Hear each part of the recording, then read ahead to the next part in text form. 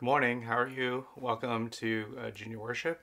Glad that you are here with us today. We kind of have an outdoorsy kind of mood. I'm really excited that the weather's getting nicer and they're able to spend a little bit more time outside. That gets me excited. I don't know about you if you or your family are into camping or not.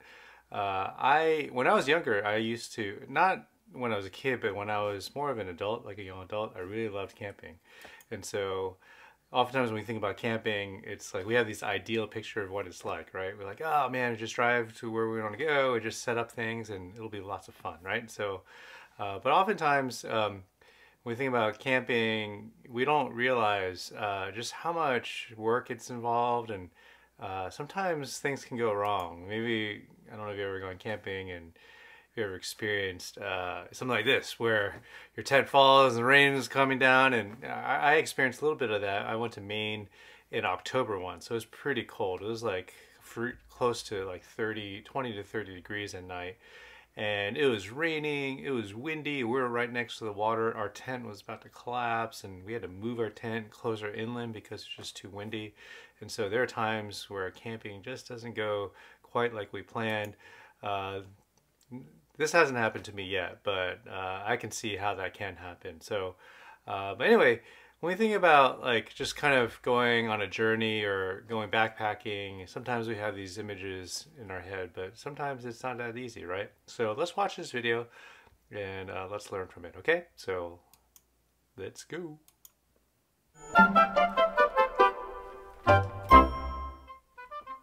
Aiden, Carlos, and Brian are on a camping trip. They love the outdoors. Hooray!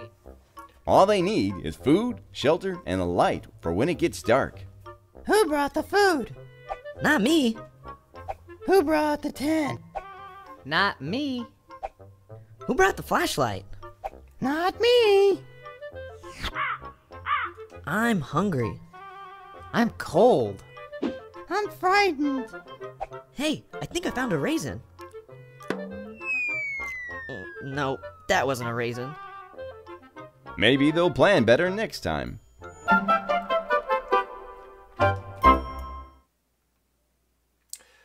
Yeah, that's kind of gross. So yeah, basically what happened there, they went camping, they had all these really kind of, ideas of what it's like, and meanwhile they miscommunicated, they didn't really bring the things that they needed, and consequently they were kind of in trouble, right? They didn't bring the stuff that's needed for a camping trip. And so yeah, oftentimes life is like that. So today we're going to talk about this story. If you remember last time, we kind of went through a short kind of Palm Sunday and Easter message, and so we skipped the last 2 weeks. But if you remember, 3 weeks ago we talked about how God delivered the Israelites in a really dramatic fashion, right, out of Egypt. They were enslaved in Egypt, and now parting the Red Sea, and they were able to escape. And so God did this amazing thing.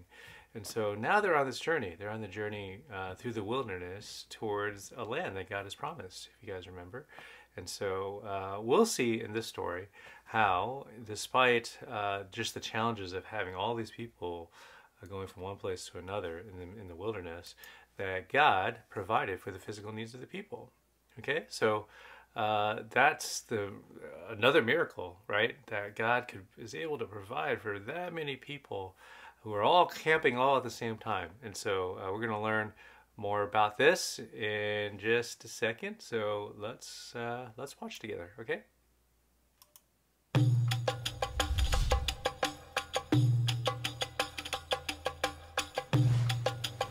Moses led the people away from the Red Sea, and they came to the wilderness.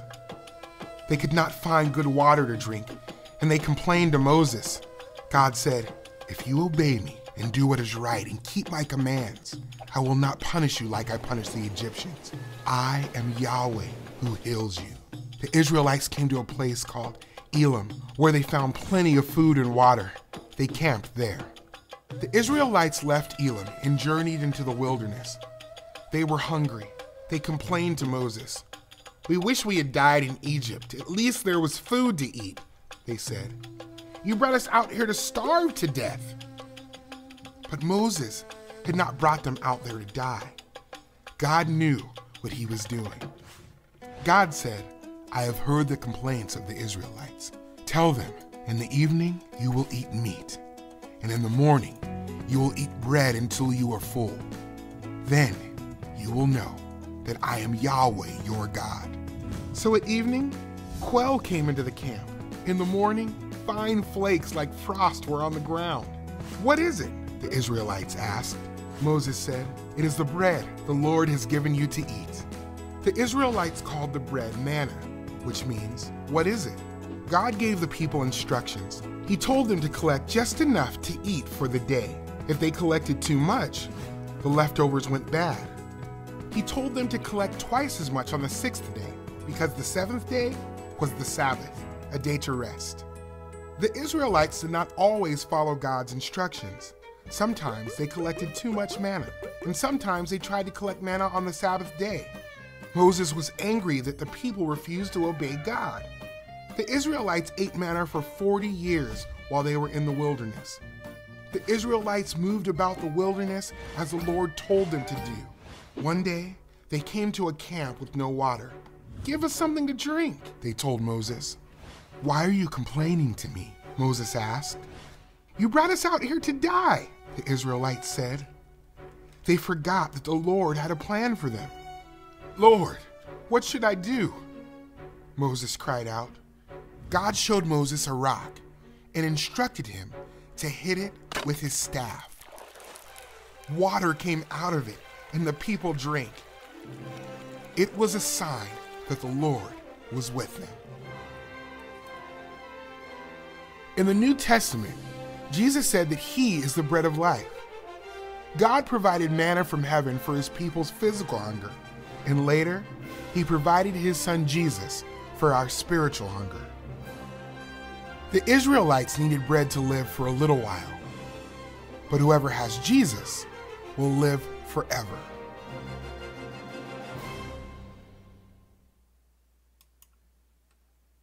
All right, well, we are back. So what a powerful story, isn't it, of God just providing when the people couldn't provide for themselves, right? And you guys remember all the different things that God provided for them? God provided manna from heaven, God provided something to drink, and God was always with them through their journey. And of course, the big problem was that people tended to not trust in God, right? Rather than trust that God would provide, they're kind of complaining and like I wish I was back in Egypt. And it's pretty amazing to think about how people were in their minds just so kind of distorted. They forgot how terrible things were back in Egypt, and yet here in the wilderness, they're looking back as if those times were fun or those times were good. And so really the big test in our journey is to trust God for everything. To trust God for our physical needs, but also to trust God for our spiritual needs. And I'm reminded of the Lord's Prayer. I wonder if you know the Lord's Prayer. Have you ever learned it? Basically, it's our Father who art in heaven, hallowed be your name. So that's basically talking about how we should look to God and to remember who he is and to praise him. Thy kingdom come, thy will be done on earth as in heaven is the second part of the Lord's Prayer. It's basically saying, may what happens in heaven would happen here on earth, that God's will would be done. And so the whole focus is really to look to God, the one who is making everything better and good. Give us this daily bread. So we're supposed to trust in God for everything, right? Including our physical nourishment. And so give us our daily bread, forgive us of our sins, and help us to forgive those who have sinned against us. So it's talking about the fact that God not only meets our physical needs, but also our spiritual needs, that our sin is taken care of through Jesus, right? And so lead us not into temptation, but deliver us from evil. And so the idea here is that we are to try to go about our journey, reminding ourselves that there's so many different things pulling and tugging at us, and so we're supposed to depend upon God and his power to guide us through. So again, that prayer reminds me of how, God, if we keep our eyes upon him, we can ask him for anything, whatever need that we have, whether it be spiritual nourishment, whether it be physical nourishment, that we would trust and depend upon God for everything. That we don't look to just ourselves, but we look to a God who made us, a God who redeems us, a God who forgives us, and God who gives us new life. So, so I hope that as you go about your week, as you think about whatever you lack, maybe you lack confidence, maybe you lack certain things in life, that we could always look to God for everything, that we could always look to God to help us whenever we need it. And we do that by prayer. And so I hope that you can learn the Lord's Prayer. You can personalize it, make it your own.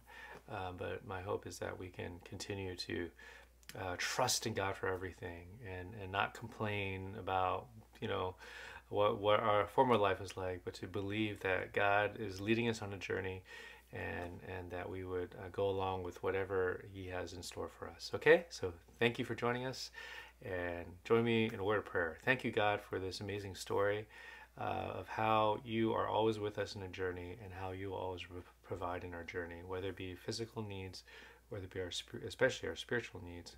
And so, Lord, help us to trust you each day, God, to pray to you, to be dependent upon you, to believe that you are with us. And Lord, that no matter what would happen in this life, that we would just believe that it's for our good, and that you're trying to grow us, and you're trying to help us become more like you. So Lord, we submit to you. We thank you for providing our every need, including through Jesus Christ. We give ourselves to you. In Jesus' name, amen. Alrighty. Well, thank you for being attentive, and we will see you next week, and hope that you are well. Okay, take care. Bye, everybody.